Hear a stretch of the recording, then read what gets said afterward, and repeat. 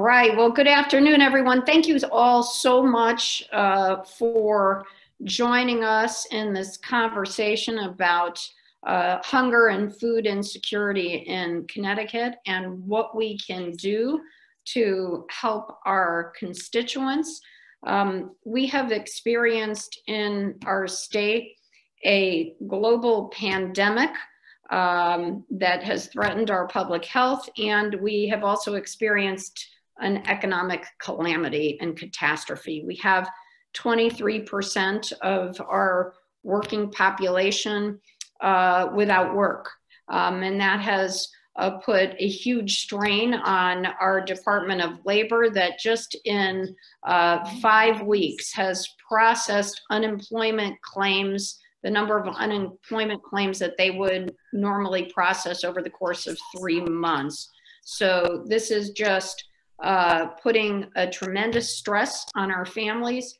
And even before the COVID-19 crisis came to Connecticut, we had 1 in 9 families that were suffering from food insecurity, and we had at least 1 in 7 children that were hungry on a regular basis. And so what this COVID-19 crisis has done is shown a spotlight on hunger in our beautiful and rich state, yet a big problem that we have to address. And so we have gathered with the help of our senator and Dr. Anwar, some experts to talk about what policies and activities we are putting into place to address this critical problem in our state. Governor Lamont has directed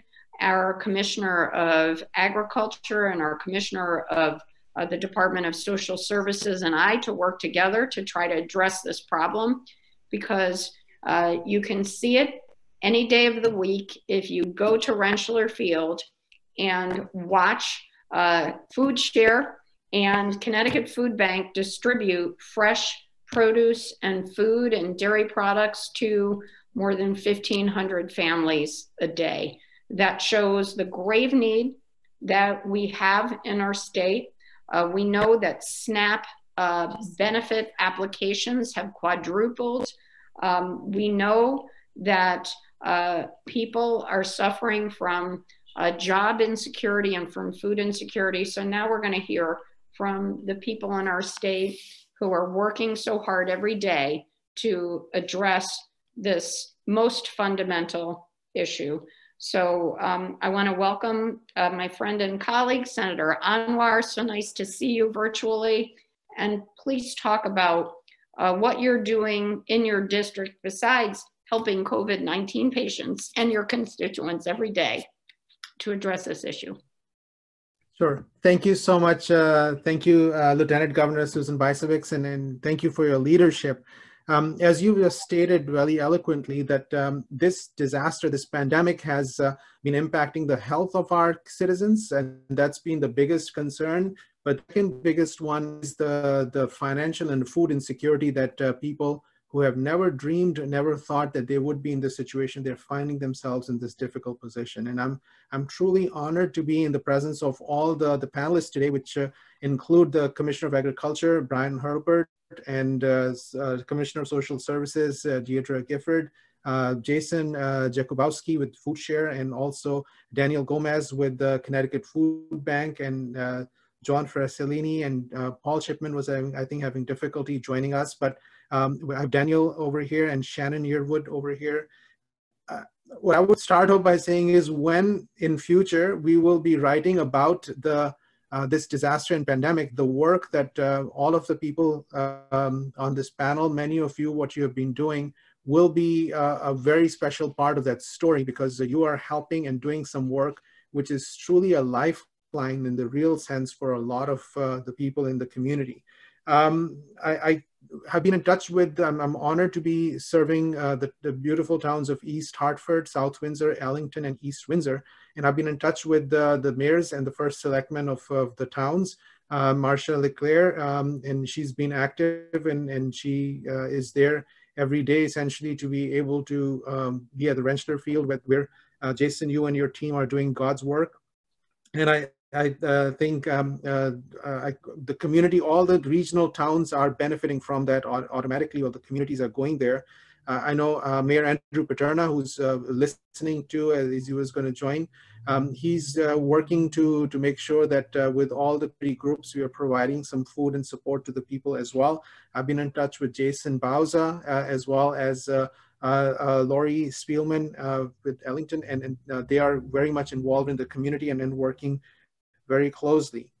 I can tell you what's happening is right now in my interactions with the community, there are people who obviously have changes in their lives right now with the furloughs and the job losses, the inoperability of businesses that are there, the lack of savings.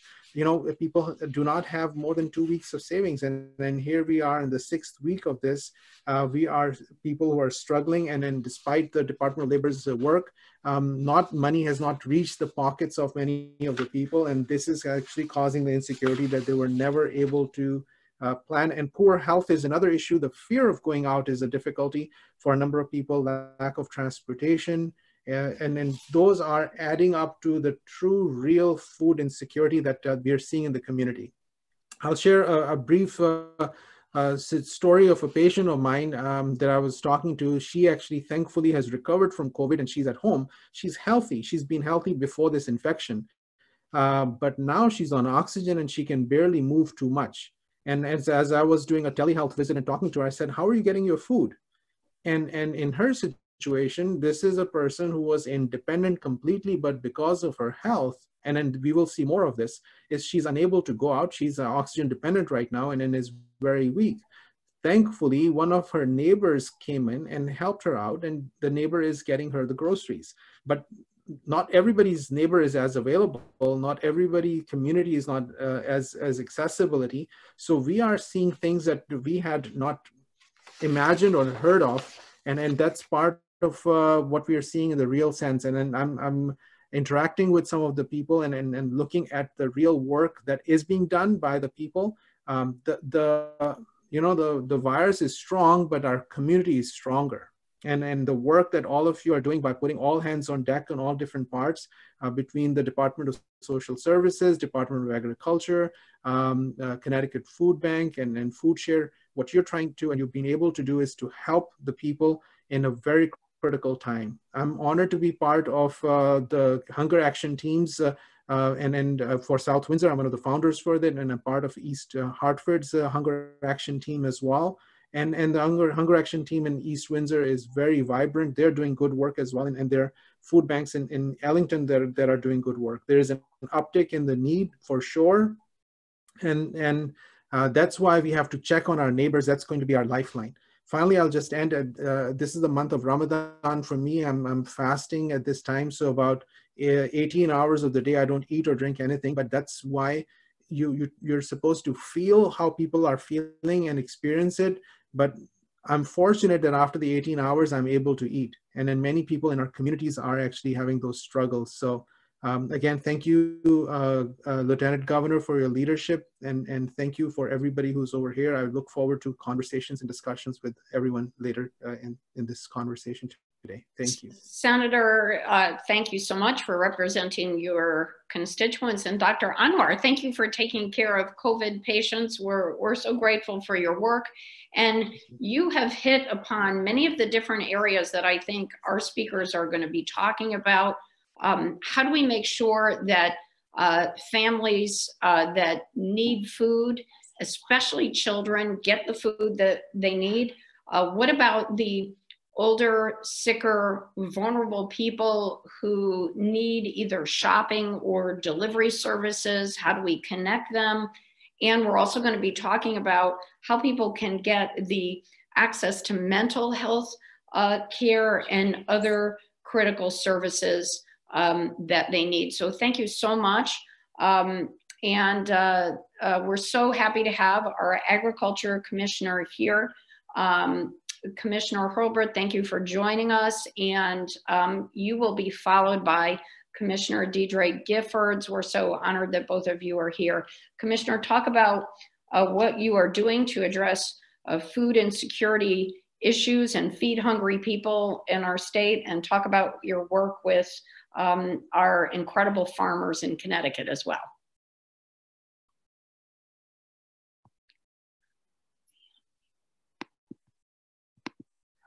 It's going to help if I unmute myself, right? Yes. Don't worry, I didn't say anything that important yet. No, thank you, Lieutenant Governor. Thank you, Senator Anwar, for convening this. Senator, the efforts that you talked about in your communities are the similar efforts that we're seeing here today with the State Department of Education, Department of Social Services, the Department of Agriculture, the Lieutenant Governor, and a member of the legislature, all coming together to make sure that across our different agencies, we are working to provide for our communities and add in the efforts of Food Bank and Foodshare in a non-governmental aspect. It really shows the all hands on deck that we are, the approach that we're taking. And a special thank you to all the folks that have donated time, money, and food to the effort that ensure their neighbors have access to food during this crisis. I was on the phone with members of the Salvation Army earlier today, and they mentioned how some of their previous donors are now coming in for pickups, and how disruptive COVID-19 has been across the state. So we're looking at segmenting the work into 4 different buckets: food insecurity, food systems, food distribution, food availability. And I'll just briefly run through these because I know we've got a great panel. Currently, we're scanning all of the efforts because, as we know, there's a lot of different organizations and efforts all working together or going in the same direction to provide and meet this need. What we're trying to do from the Department of Agriculture perspective is make sure that we're all rowing together at the same time, that the efforts are aligned, that we're collaborating. Because there's so much great work going on, we just have to make sure that it's facilitated in a way that makes sure that it's extended as far as it can go.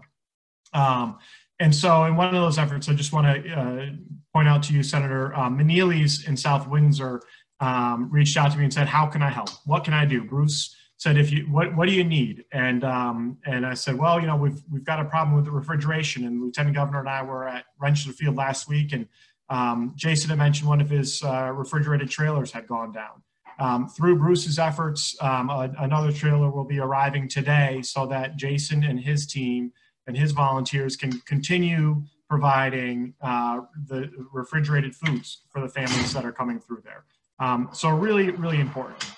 We're working with DSS on rolling out mobile EBT readers, finding ways to get more foods into the hands of the people who are at home, but also more food access to people who are on SNAP or who are facing food insecurity. We think that this effort, the mobile EBT readers at farm stands, farmers markets, and farm stores will essentially double the amount of opportunity for people on SNAP to use their benefits at local farms, which is critically important, especially as we talk about rolling into the farmers market season. Many of our farmers markets that accept SNAP benefits are in urban areas. And so this extends their ability to purchase fresh local food for their families. And many of those urban markets do SNAP doubling programs, thereby doubling the purchasing power that these families have. So that is a huge effort. Commissioner Gifford and I were just on the phone a short while ago talking about aligning our efforts for FEMA. How can we get food delivered to those at home, just like the story you mentioned earlier, Senator. FEMA will give us a 75% coverage for the cost of that food. We have to figure out the next 25%, and we can be pretty creative on how we do that. So that will be rolling out in the near future. We're in regular communication with the Connecticut Food Association. The executive director was telling me last week that on the meat situation that a lot of people have been reading about, that the grocery stores are seeing about a 70% of their normal supply, which in a normal time wouldn't be a problem, but are facing 130% demand. So there's a huge increase in demand versus a slight decrease in the supply available, which may create gaps at the grocery stores. And we're working with them to ensure that those gaps are as small as possible and are not across an entire protein line, but maybe across different cuts of meats. President Trump's executive order last week may help. That's really yet to be seen. But we are trying to make sure that people have food wherever they are, whether they be at their house or able to go out, whether they are food insecure or on SNAP, or have the ability to pay. We want to make sure that people make the best decision and have a system around them to allow for the best decision to get the access to food where they need it, when they need it. And with that, Lieutenant Governor, I'll pause here because I know we've got a lot of other great presenters here and be available for questions at the end. Thank you so much, Commissioner, for all the great work that you're doing.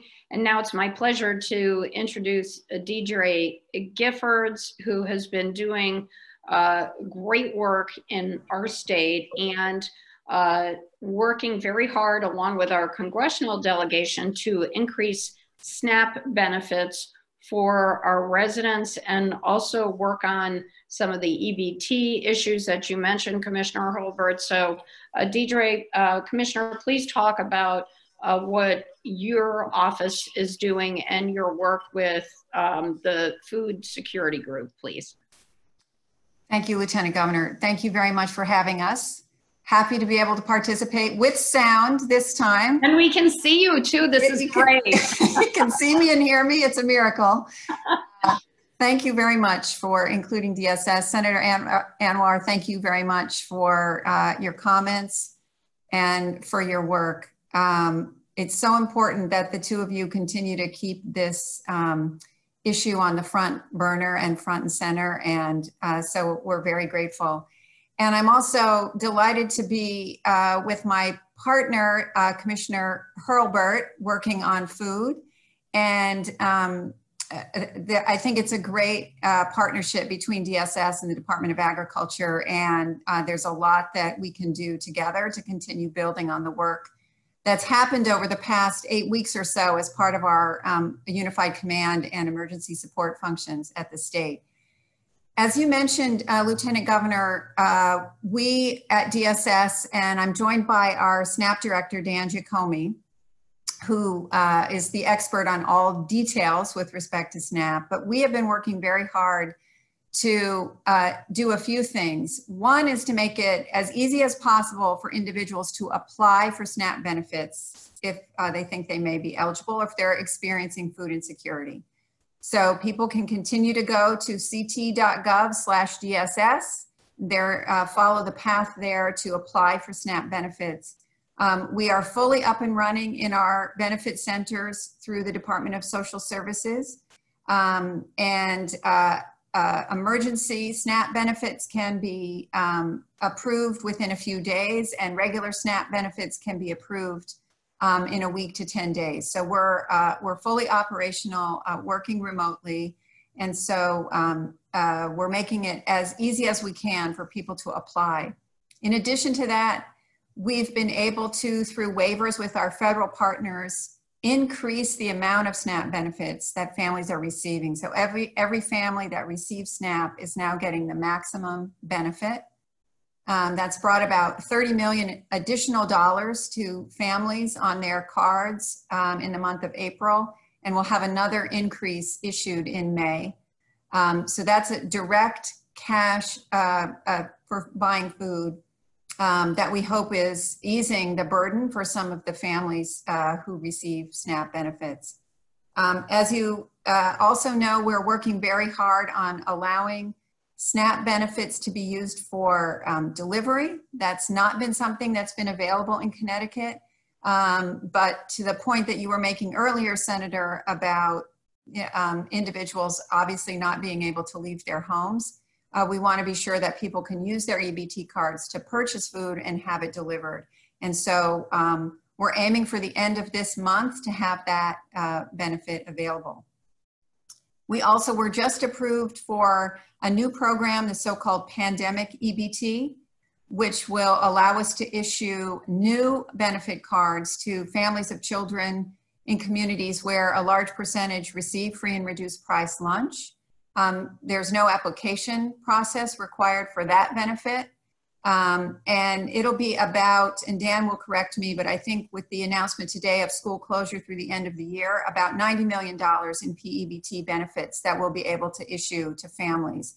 So that's a huge dent that we hope will help families who are experiencing food insecurity be able to buy food using these new cards.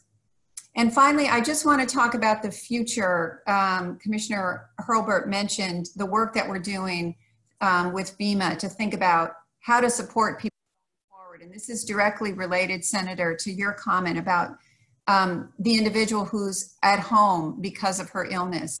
We're very aware that there are going to be people over the next weeks and months who will not be able to leave their homes to purchase food. And we'll want them to stay home because they've either got a COVID infection or they've been exposed to someone who we know has a COVID infection. So we're working very hard with all of our partners, local, regional, and state, on finding ways that we can make sure that when there is a gap, we won't be able to have meals delivered to everybody, but when there is a gap and someone's not able to get food, that we're able to connect them with a resource, a local resource to do that. So that's the work that's before us right now, partnering with DPH and the Reopen Connecticut Committee to make sure that we're identifying those populations and setting up a structure by which they can receive food at home. I'll stop there. Again, thank you for having DSS participate today. We're delighted to be here and here to answer questions later if people have them. Thank you so much, Commissioner. Now we're going to go to the two people who've been leading Herculean efforts across the state. And by that I mean Jason Jakubowski, first from Foodshare, and then we're going to hear from Daniel Gomes, the CEO of Connecticut Food Bank. Both of these organizations have been collecting and distributing food to food pantries in almost every town in the state, and also making direct visits to not just Rensselaer Field, but also to delivery spots around the state, particularly in urban areas where the need is great. So Jason Jakubowski, thank you so much for all the great work you're doing. Can you tell us, please, what Foodshare is doing across the state? Yeah, absolutely. Thank you, Lieutenant Governor. I appreciate you having us on, and you've done a great job handing out potatoes over there at Rensselaer Field. I know Lieutenant Governor grew up on a potato farm and was complaining that there were only 5-pound bags of potatoes and said she could very easily carry 50-pound bags of potatoes. Indeed. We'll get bigger ones for you next time. And Senator Anwar, again, it's always a privilege to work with you.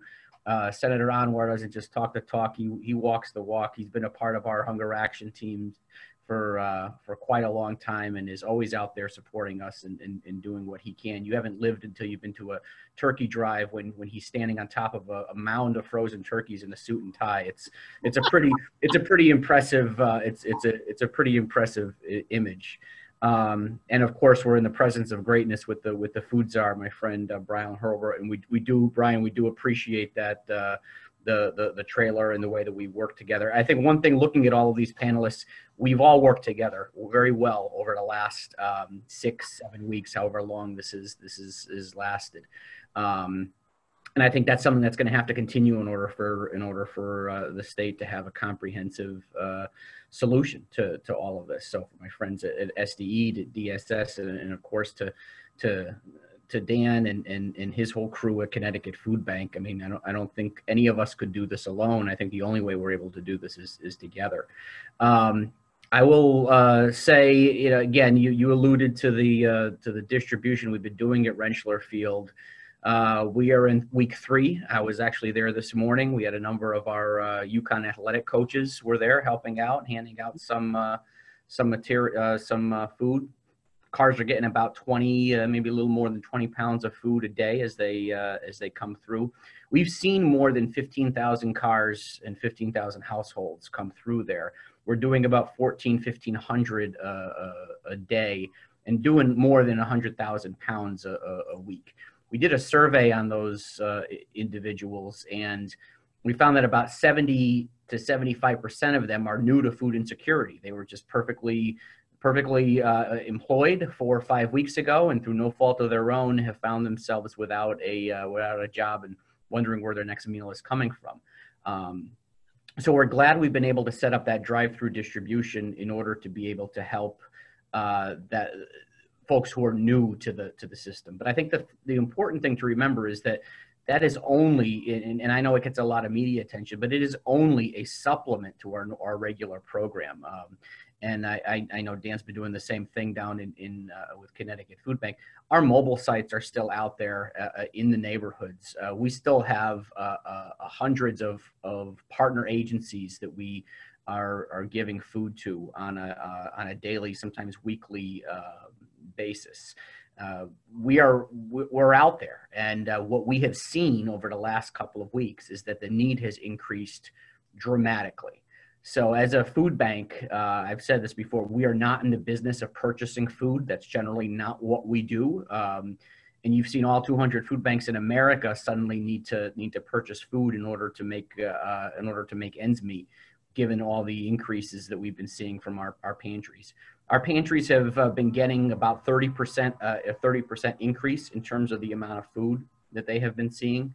Our mobile sites have been getting different customers than what they normally have seen. And again, that's all on top of the 100,000 pounds a week that we're doing over at Rentschler Field. So the need is definitely increased. The cost is definitely increased. We have never spent this much money before. Thankfully, we live in a very generous state, in a very generous community, and we have benefited from a number of different monetary donations from 4CT and the Dalio Foundation to corporations to individuals, and that's been able to sustain us. So we plan to keep doing what we're doing through the duration of this crisis, but I think we know, and again, Dan can talk more about that. This isn't going to end once the coronavirus itself has been solved. The impact on food banks is going to be long lasting. Thank you very much, Jason. And before we turn it over to Daniel Gomez of the Connecticut Food Bank, can you tell us, you just said through the duration, because one of the questions that we've been getting from folks who are on the line with us, including media, is, do you know how long you can stay at Rentschler Field giving out food?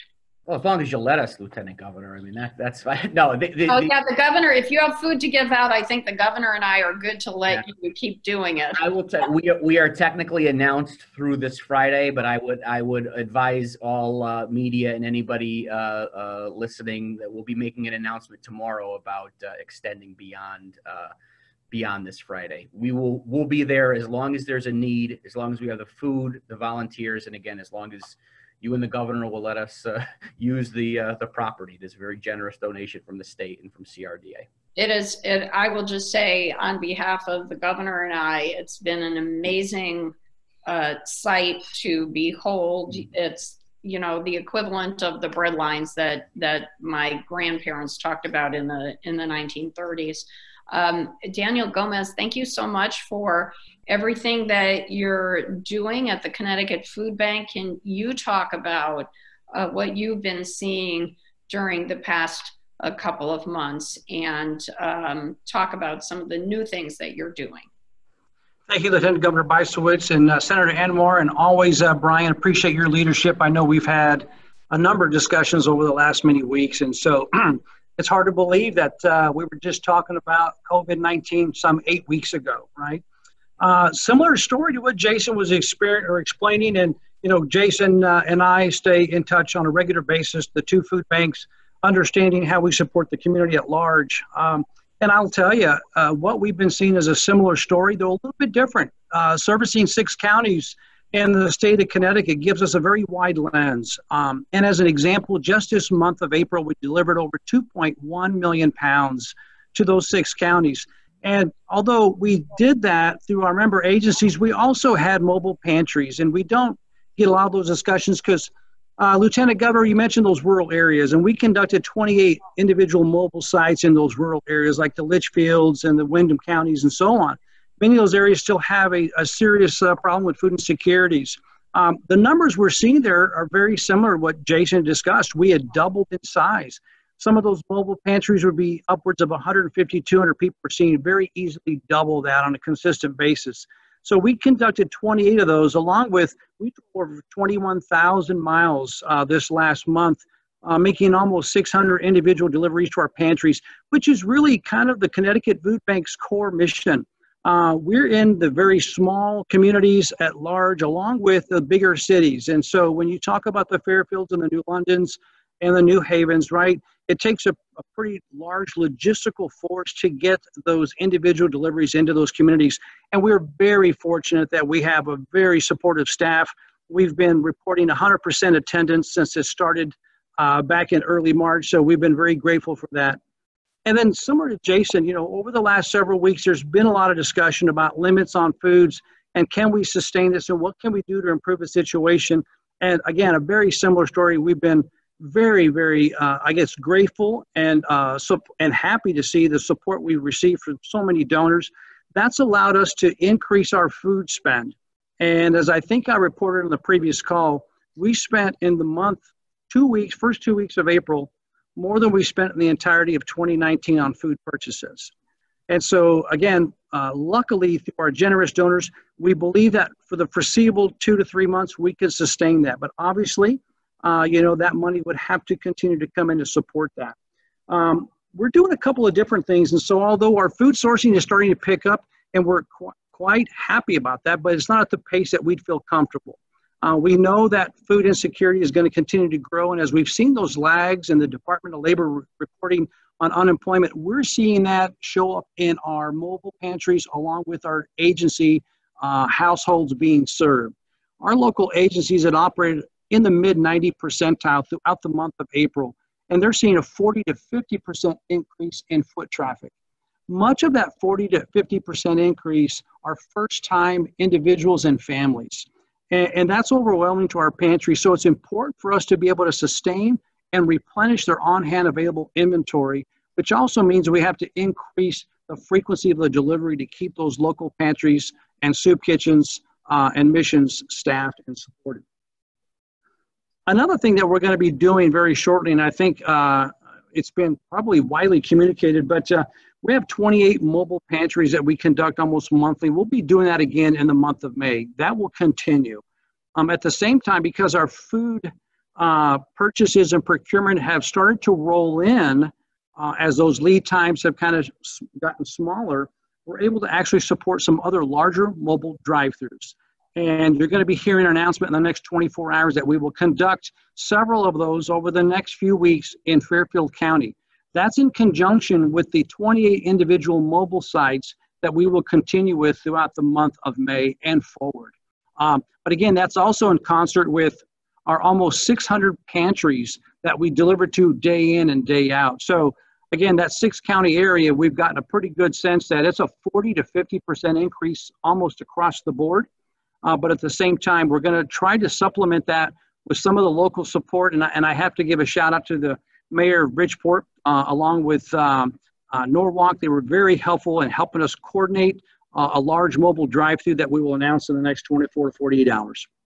Thank you so much. We're going to stop you right there. And our final speaker, who we're going to ask to be extremely brief, only because we know we have some members of the media and lots of questions, and we want to get a chance to address those. Paul Shipman, you are also representing the Connecticut Food Bank. Thank you for everything you're doing. And we're going to go to Shannon Yearwood for a minute or so on what you're doing at the Department of Education. Thank you so much. Always an honor to be on with a panel of champions. So one, I just want to recognize that May 1st was National School Lunch Hero Day, and they truly, truly deserve that recognition this year. We have seen schools step up to the plate like in no other way. We are at about 4 million meals have been served since mid-March, which is unprecedented considering that they had to overnight move everything from the cafeteria to be able to distribute on an individual basis. We've worked very closely with the United States Department of Agriculture to be able to provide several flexibilities that allow them to do multiple day distributions at a time. So they could, on Monday, serve breakfast and lunch that would last for Monday and Tuesday so that they can continue to implement those social distancing measures and keep folks as safe as they can. We've also been able to allow them to now not have to individually unitize meals, but provide them in bulk components, which makes it a little easier in the household level to be able to store rather than a whole bunch of different individual containers. Helps on the supply side, it helps on the storage side, and it really makes sure that people have the food they need throughout the week to be able to make ends meet and make sure that their kids are served. So we have 458 sites across Connecticut. 392 of those we've been able to make community-wide, which means any kid 18 and younger is able to get food at those sites. We've allowed parents and guardians to pick them up without needing the physical presence of the child, also unprecedented in the federal nutrition programs.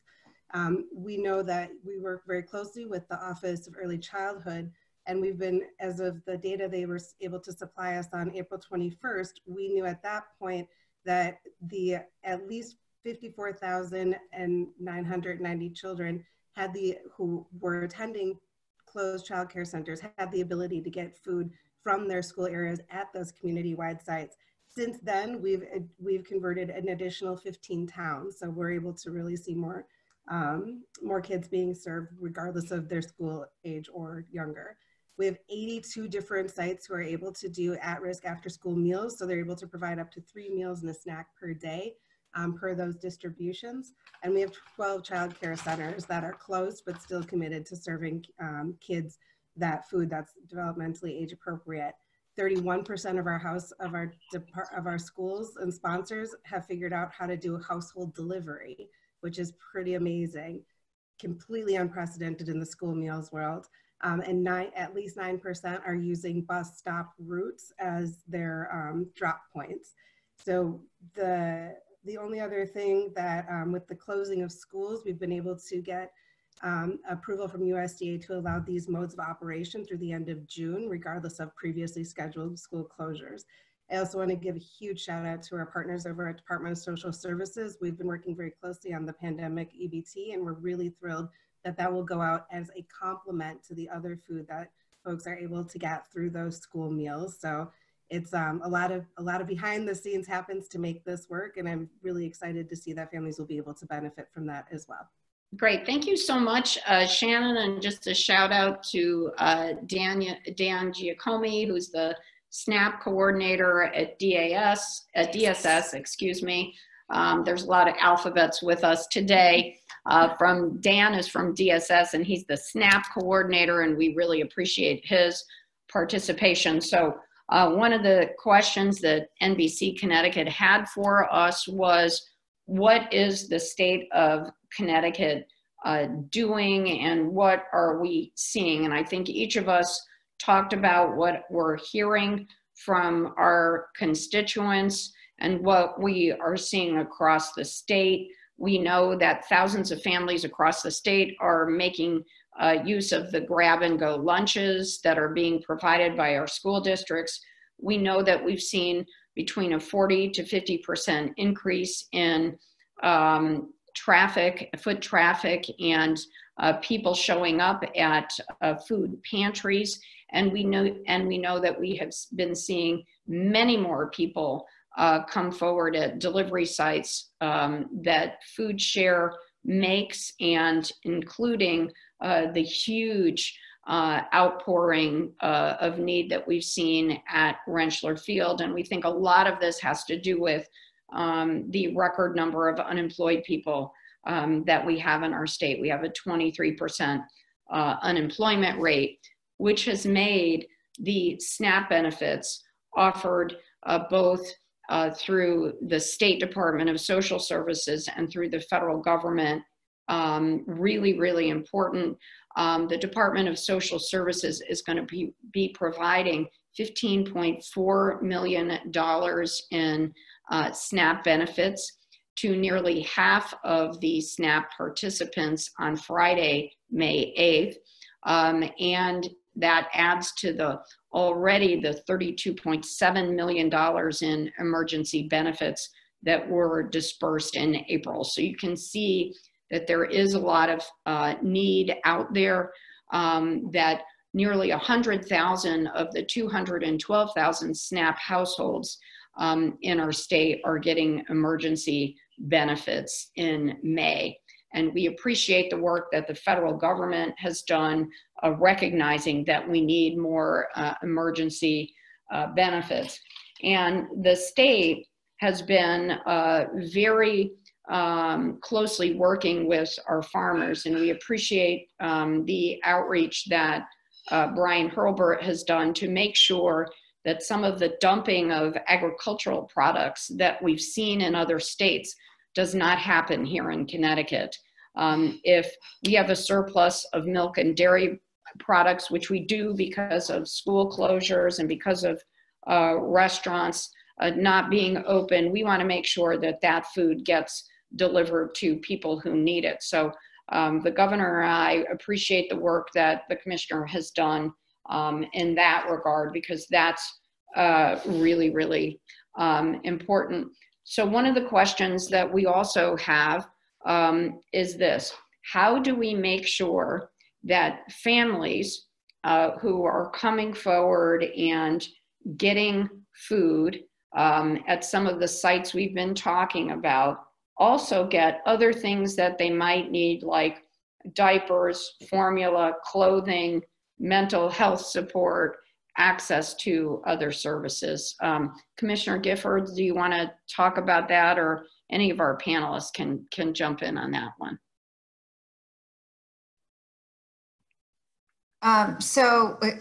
Excellent question. And certainly those, there are avenues and resources for all of those things that you're talking about, Lieutenant Governor.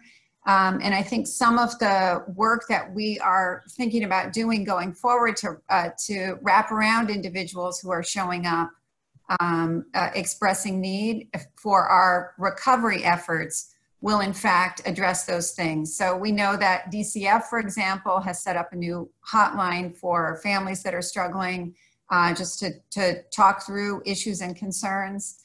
And we are certainly seeing more people applying for healthcare benefits through Access Health, a big jump in people who have applied for and received Husky, as well as our usual cash benefit programs. I would welcome Jason or one of the Dans to speak a little bit more about how those services are integrated at the sites where people are coming forward to receive food. Yeah, I can tell you, Commissioner, that one of the things that we've been doing at the Rentschler Field site, for example, is distributing material about our regular mobile programs, our texting program.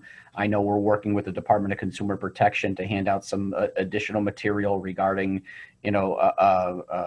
anti-fraud programs and other such things. Many of our pantries too, not all of them, but many of our pantries do deal with other services and other products other than just food. So while we typically just distribute food, a lot of the agencies that we work with absolutely have many wraparound services that I think our clients can take advantage of. And I'll also add, before we go to the Dans, that a lot of the school districts that have grab-and-go meals for families to pick up have school administrators and professionals there who can help families deal with all kinds of social service issues. So does one of the Dans want to chime in here? Maybe not. Okay, so we've had a question from Sarah Egan of the state of Connecticut's child advocate.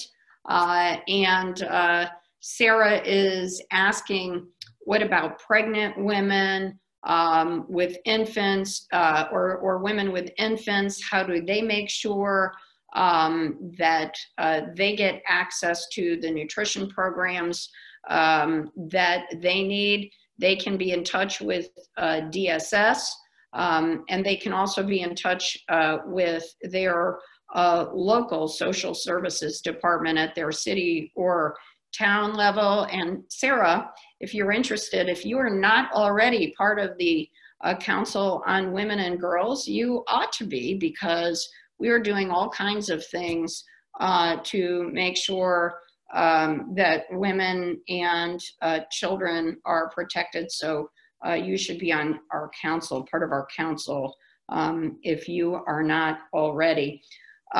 We have another question, which I think should be directed to the Commissioner of Agriculture and possibly the food banks. So the question is, Commissioner, people are asking about the food pipeline. What do you see about the state's access to food, particularly for distribution to people who need it? Do you see any log jams, any shortages in the future? What do you see there? And then we'll also see what the food banks have to say about that as well.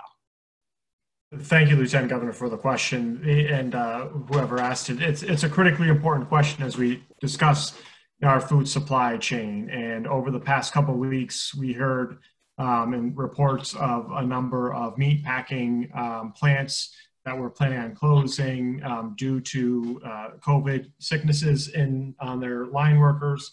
The president signed an executive order designating those folks as essential workforce employees, allowing them to come to work if they are sick. I'm not sure that that is the best tool that he could have used, but it is a way to make sure that our food supply infrastructure remains intact.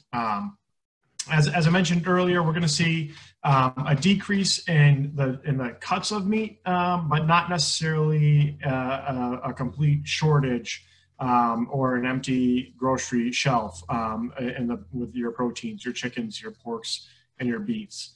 I think the wholesale and industrial or institutional supply chain has started their pivot from providing institutions, hotels, restaurants, schools, to better able supply the retail demand. And so I think that supply chain is coming back. There was a blip, I think, towards the end of, or a return to normalcy. I don't know that there will be an end, but we'll see another blip as those institutional packagers move back towards larger sizes. One of the things we're working with and have been in touch with Dan Gomez and Jason at Foodshare is how can we support the purchasing? Is there a way for us to coordinate that effort so that food pantries and food banks are getting the amount of food they need? The Farms to Families Food Box program will be announced later this week. We had a number of organizations in Connecticut, farmers and other wholesalers and distributors apply for that project. USDA announced it 2 weeks ago.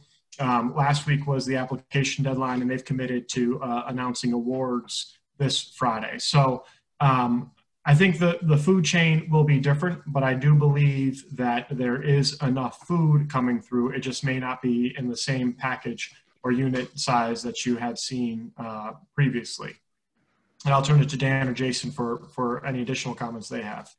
Sure, Brian. I've got a couple of comments. And so, we've had a lot of different discussions, and I can tell you that we're actually starting to see a moderate improvement in our food procurement. And so I think over 3 to 4 weeks back, we knew that it was a very slow road. Most of the lead times were all the way back into late May, early June at the earliest. We're now starting to see some easing of that and availability. The one difference is the price is a little bit higher than what we had anticipated seeing increases with. But the good news for us is we've actually been able to outpace our distribution on our food procurement over the last week and a half. And that's the first time for us in 8 weeks since this all began. So that's why I say that the pain is easing just a little bit. We do see that there are some commodities that they're limitations of.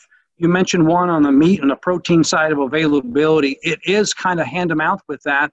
And so we're trying to source additional locations where we might be able to bring that food in, well outside the boundaries of the Northeast and New England and so forth.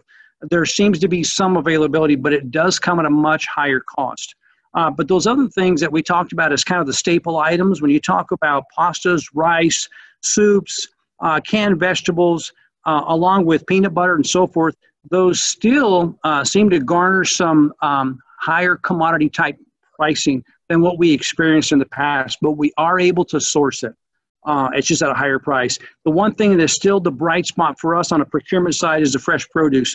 It is bountiful. We've had quite a bit of it, and we don't foresee any concerns there with the food chain. I agree with everything Dan with everything Dan said. Produce has been in abundance. We've had no problem being able to procure produce. We're expecting the next couple of weeks to be difficult with regard to meat. Those shelf-stable products are still very difficult to come by. And also are increasingly expensive. The bottom line is I don't lose sleep over the supply chain. I'm more concerned about the demand side of the equation and how long this is going to last, and how long these unusual highs in terms of demand are going to maintain. That's what I think the biggest question is. So one of the last questions I think we have time for is we are getting questions about the availability of shopping and delivery services, particularly for seniors and low-income folks who aren't able to go to the grocery store, and for people who couldn't maybe afford the delivery fee. Deidre, can you talk about that, or anybody else who wants to speak about that? So again, Lieutenant Governor, I think that this is an issue that we, Commissioner Hurlburt, myself, the Unified Command, and a multi-agency work group are tackling, in terms of the very clear understanding that we need to make sure that people who need to be isolated at home for the duration of this pandemic can access those services that they need. I would ask Dan G. if there's anything on the SNAP-related food delivery. I believe, Dan will correct me, that the retailers who agree to that program there'll be some agreement about the delivery fee for SNAP recipients, so that that won't be a barrier. But Dan, do we have any details yet about the delivery fees when we are able to do SNAP home grocery delivery?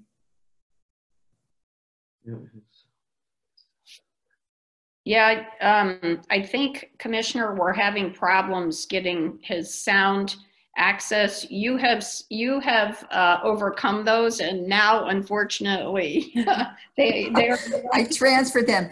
Lieutenant Governor, we will confirm my response and get that back to the participants in this call. Okay. I would also suggest people call 211. There's a lot of local organizations that have set up delivery services, and Shannon mentioned earlier that some schools are putting this together. I know in New Haven, they're about to roll out a program. And so, there are some programs on a really local level that people may be able to take advantage of. They should go through 211. Commissioner, and I appreciate that.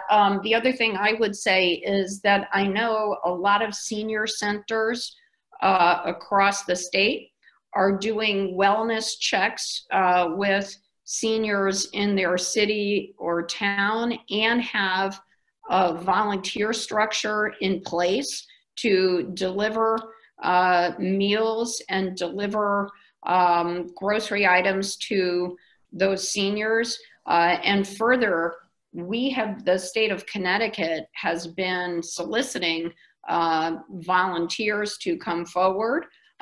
Lisa Tepper Bates has been involved in doing that, and we've already put more than 300 or 400 volunteers to work, but we've had several thousand people volunteer to to give their time. And so that may be an area where we will utilize those wonderful people who've come forward to volunteer. So we want to say thank you to all of our experts. We've tried to get to as many of the media questions as we could. If any of the media continue to have questions, if our experts did not answer them, you feel free to reach out to our office or to any of our participants who will get back to you if you need any of those answered further. But we appreciate everybody. Senator Anwar, thank you so much for joining us today, for all the great work that you're doing, and thank you to all of our participants. We will see you virtually very soon, I am sure. Thank you, Lieutenant Governor. Thank you, Lieutenant Governor. Thank you so much.